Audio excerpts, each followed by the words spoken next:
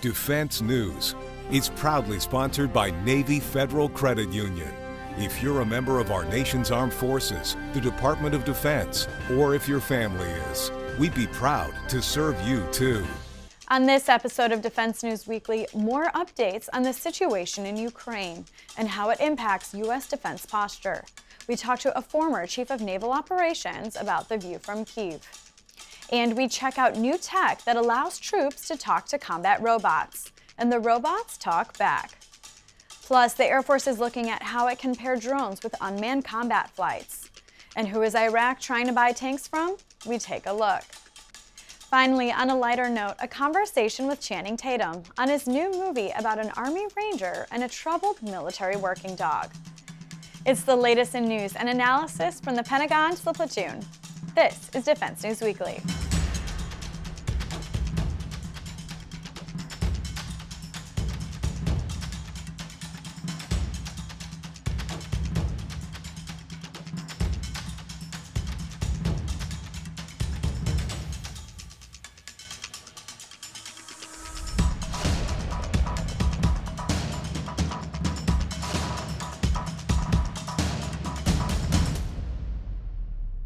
Welcome back to Defense News Weekly. I'm Andrea Scott. First, a note about the news concerning Ukraine. At the time of our taping, the situation was still very fluid and changing by the hour. But Russia had not advanced into the former Soviet Republic. As the tension on the Ukrainian border increased this week, Military Times' senior managing editor Howard Altman spoke to a former Ukrainian military official in Kyiv about the situation. Here's part of that conversation. How ready are the Russians to attack from Crimea to Mariupol and that coastal area? How ready are they at this point? In total, they can concentrate, I would say, from a certain amount of troops, but I would say probably they will advance if they advance from land side, just alongside. Through Crimea. No. Yeah. Also Crimea and from Russia, from both sides. From Russia. So come from Russia and then down and then Crimea up. And how ready are they? Can they do that now? Are they ready to go now? I believe at least they're in the places, I would say. They're in the places, initial positions. And they're already for quite a while ago, yeah. And how many Russian troops are in Crimea right now? Right now, around 34,000 troops. 34,000, which is an increase from earlier. Yes, it's increased, and you see that they all of the time are rotating them, and now they concentrated their like mobile troops, airborne. What's your sense of when the Putin can launch a major attack anywhere at this point? What's your assessment of when that could happen? Yeah, the most probably, actually I agree it will be like 3 areas for simultaneous attack. First attack, it will be from west, from Donbass. Yeah, second will be from south, from Crimea. And third attack will be from top, from north, Kyiv and Zhytomyr, from Belarus. Belarus. When do you think Putin might attack? I really don't know because now you see this is I would say his units already probably very close to the full operational capability to run attack. But now I would say because of this political pressure, because US, because UK, because NATO, because France, because Germany, obviously it's some kind of talks. But anyway, everybody say him what you do.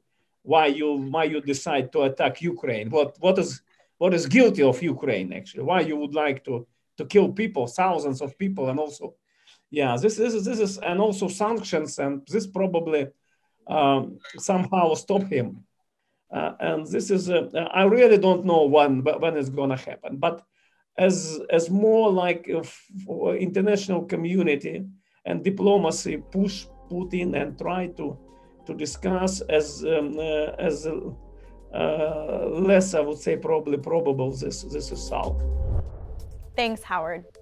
For up-to-the-minute coverage of the situation and what it means for U.S. forces, head to militarytimes.com and defensenews.com.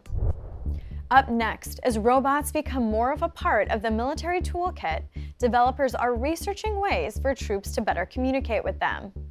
What if you could talk to your combat robot like it was Siri or Alexa? And what if it could talk back? Todd South looks at developing the idea in this week's Mil Tech.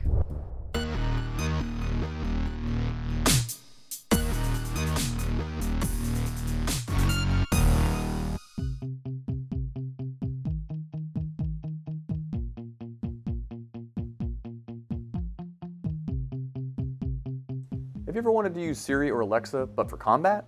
Well, Army scientists are working on that.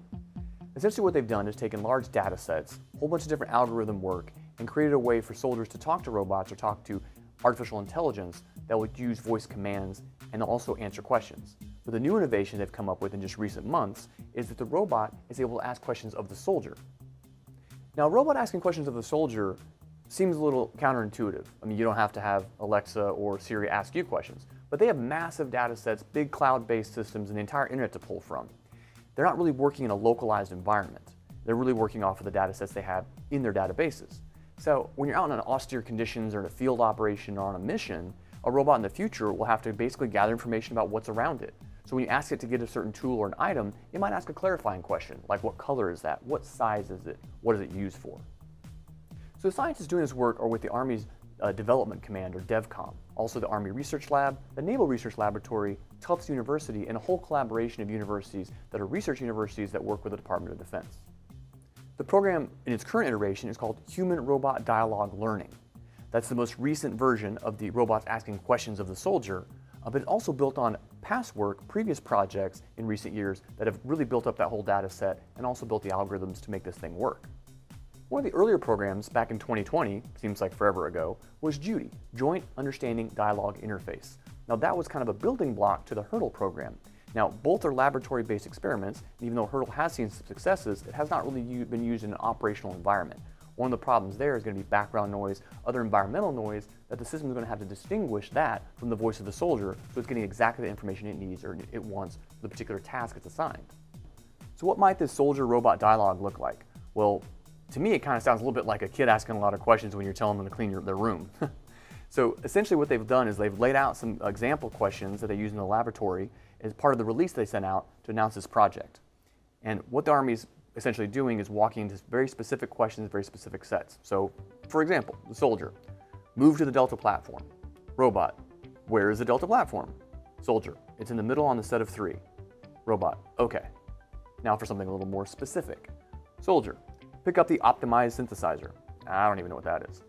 Robot, what does the optimized synthesizer look like? Soldier, synthesizers are measurement tools with a number display and a dial. There are 3 of them.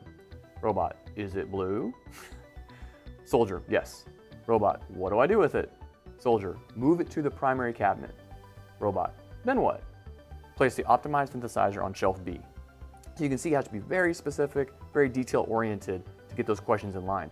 But hopefully with machine learning over time, those same AI programs and robots will have to ask fewer questions because they'll understand the intent of what the soldier wants to get done. So the soldier-robot dialogue is just one of many programs the Army is working on now with machine learning, algorithms, artificial intelligence, really aiming for the day when robots are embedded and ubiquitous across different types of soldier formations, out in the field, in the laboratory, in garrison, and soldiers will be working with them basically like battle buddies and talking to them like they would a fellow soldier. Another research initiatives they're doing is taking this stuff together, putting it all into one format, trying to get it out to the field as quickly as possible, but there are a lot of hurdles. Basically, laboratory setting is where they start these projects. It could be a few years before we see this really fielded and out with soldiers, although soldiers could be testing and playing with this in the near future in different testing and experimentation formats. With Military Times, this is Todd South.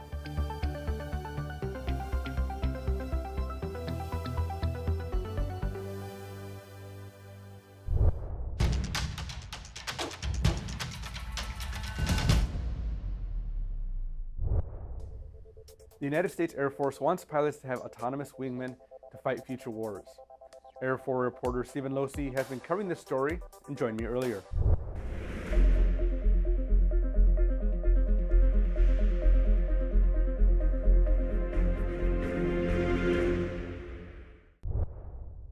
Steven, welcome to the show. Thanks, glad to be here. Tell us about the Air Force plans to pair up manned aircraft with unmanned aircraft. The Air Force is trying to flesh out a new vision for air operations right now. It's one where pilots fly into combat with a team of autonomous drones by their side. These drone wingmen that top Air Force leaders are envisioning, they could do multiple things. They could scout ahead and find targets. They could jam enemy signals, maybe even launch their own missiles. Now, this is something the Air Force has been looking at for a while.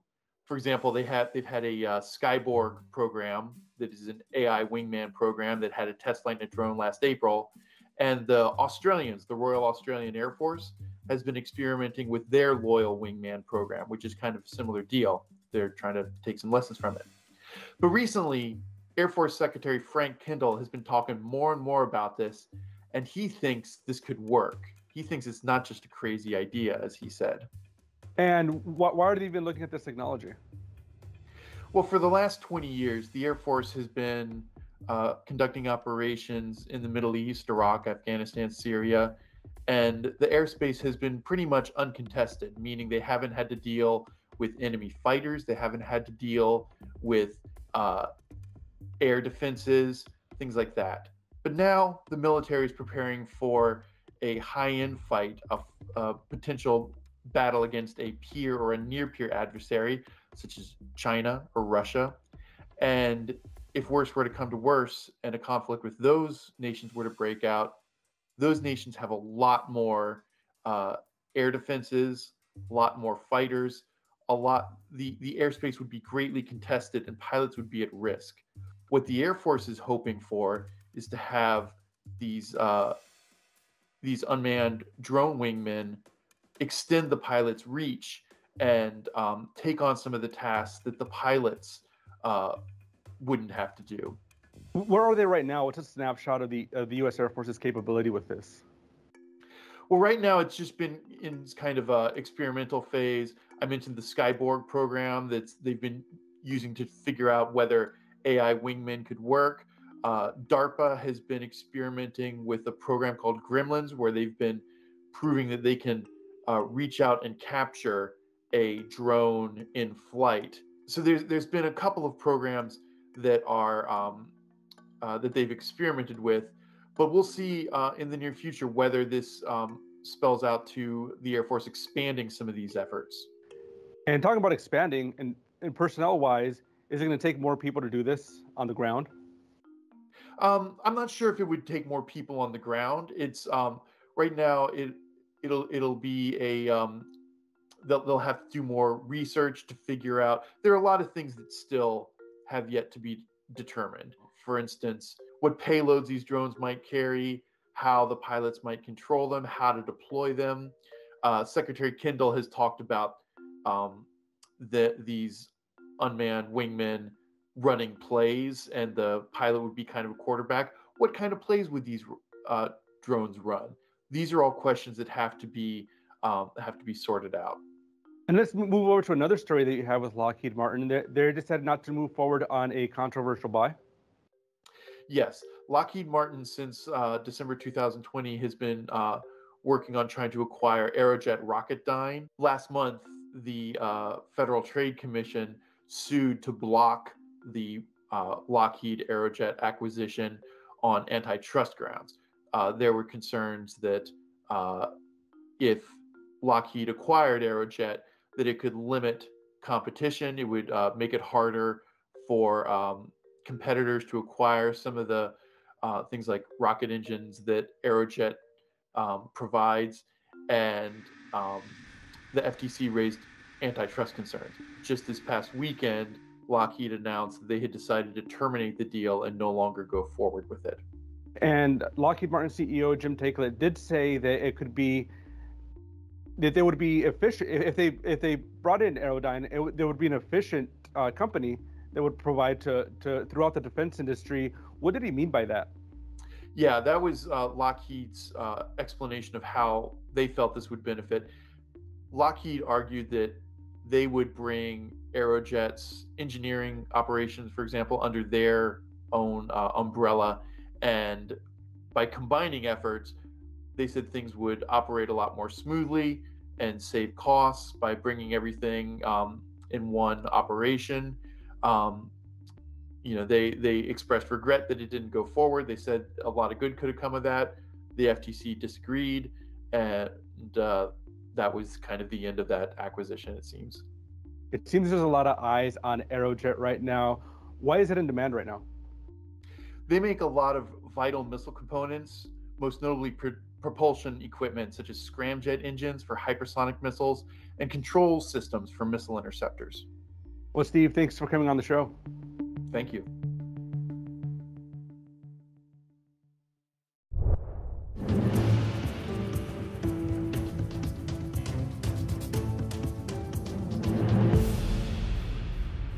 And now for defense dollars. Iraq is shopping for defense systems, and it's looking at different countries for jets, drones, and tanks. The Iraqi Ministry of Defense is expected to send a delegation to inspect French drones. France is offering up 20 of them, and Pakistan has also offered to sell 20 drones to Iraq.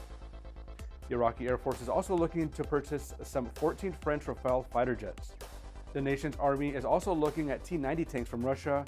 It ordered 73 of them in 2016 and also operates M1 Abrams tanks. And coming up, it's tax season and tax scam season. Our personal finance expert has tips on how to keep your information safe.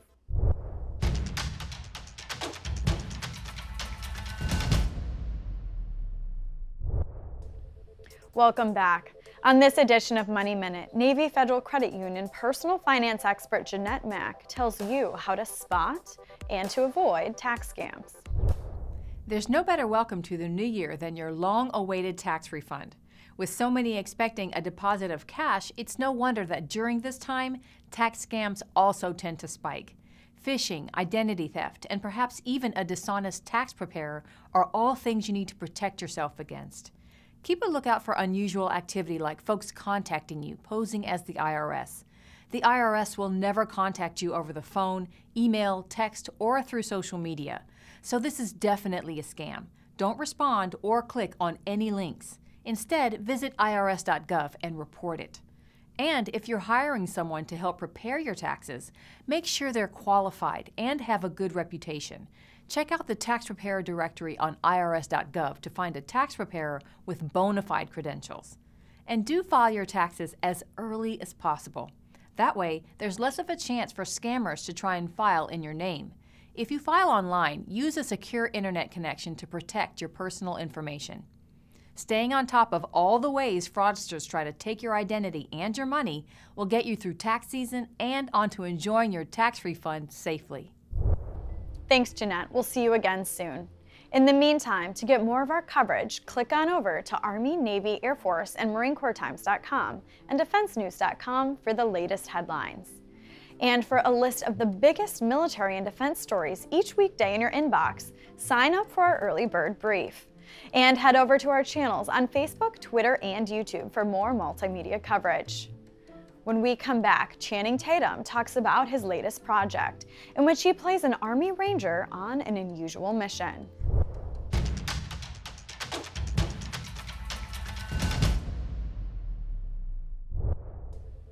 Welcome back.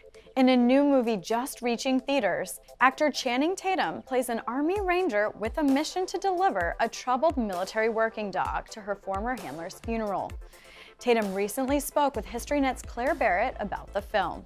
Check it out. What are y'all so scared of? She's mellowed out big time.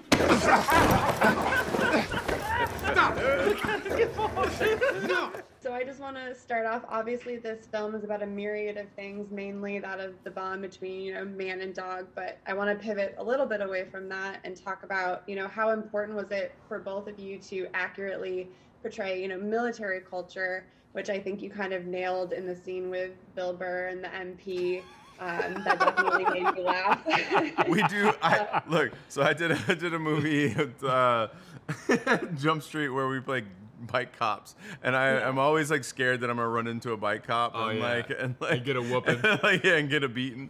But I'm sure all the MPs in the military are gonna hate us after this movie. But yes, I mean we just took them straight from the horse's mouth in a way. We're friends with a lot of military servicemen, specifically in the teams like Rangers and such. And like, we did a documentary called War Dog on these multi-purpose canines, like the high level, and their handlers, and like that bond, and it's a beautiful doc. If you should see it if you haven't.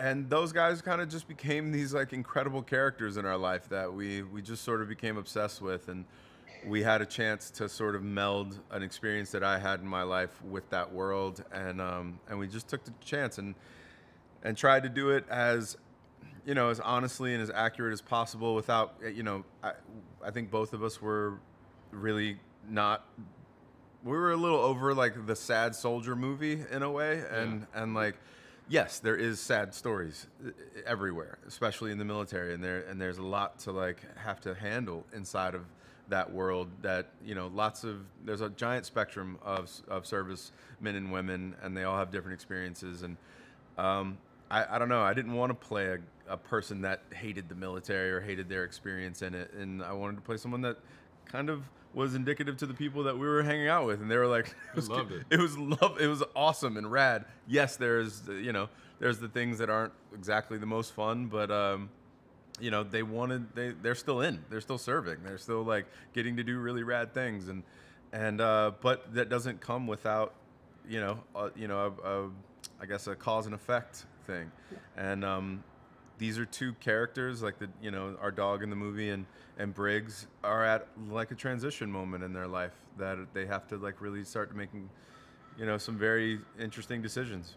And look, we had the Rangers on set with us. We had a group of Rangers from our documentary and some other Rangers that we got to know afterwards on set with us. They're going to be on our we're USO going on a tour. USO tour that's going to be bonkers. Yeah, that's going to go to Fort Benning and go to Ranger Battalion and stuff. And look, I think that was something for us that was sort of paramount to I mean, maybe even making the movie itself. Like, it was getting that culture really right and making sure that the people in the culture signed off on it, and it wasn't us projecting our values on them, but really them being able to speak for themselves. And Brett Rodriguez was our producer and co-wrote the story with us. He served in the Army in the infantry in the 10th Mountain Division for a while, and then became a contractor. And so he really kind of opened this community to us and made a marriage really between us where there was a comfort and a trust that was built, and that became just increasingly important to us to make sure they had a voice every stage of the process. Well, thank you guys. You nailed definitely made me laugh. You nailed the culture on that for sure. Good. Thanks. Thank you so much for taking the time. I appreciate it. Yeah, thank you. Appreciate you very much for what you do. And that's all we have time for this week. Please visit us on militarytimes.com and defensenews.com for more coverage. Thank you for joining us, and we'll see you next week.